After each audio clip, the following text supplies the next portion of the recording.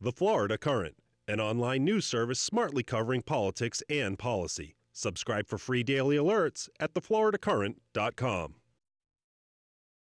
Voters mandated that one of every $3 raised from taxing real estate transactions go to conserving land, but the election was barely official when the Senate president started questioning how the money might be spent. That 33% is coming from somewhere.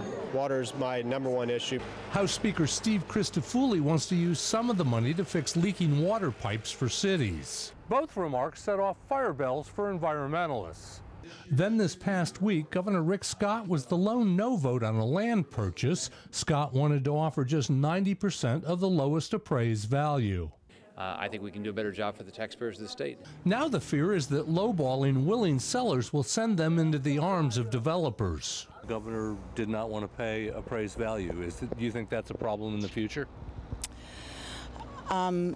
It could be.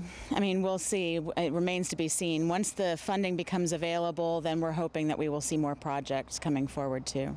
University of Florida environmental researcher Dr. Peter Frederick spent his last day on a little-known board that will set priorities for land purchases under Amendment 1. I really don't think that there's anything in what we saw as voters that would lead you to use it for other purposes. Including leaky water pipes in some big cities?